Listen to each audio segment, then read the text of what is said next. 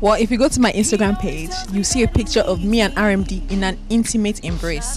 So hello, I have met the man. I was at this event, I went to sing, and then he just turned. They were celebrating. I didn't know they were celebrating him. I just thought I was going to sing, and then he just turned about, just like, so I was the groupie on the night. But he's an amazing guy. I mean, I've been crushing on him since primary school. That's a long time, but he's phenomenal. I think so. And he's hot. He's hot. He makes older men look good. So hello, RMD.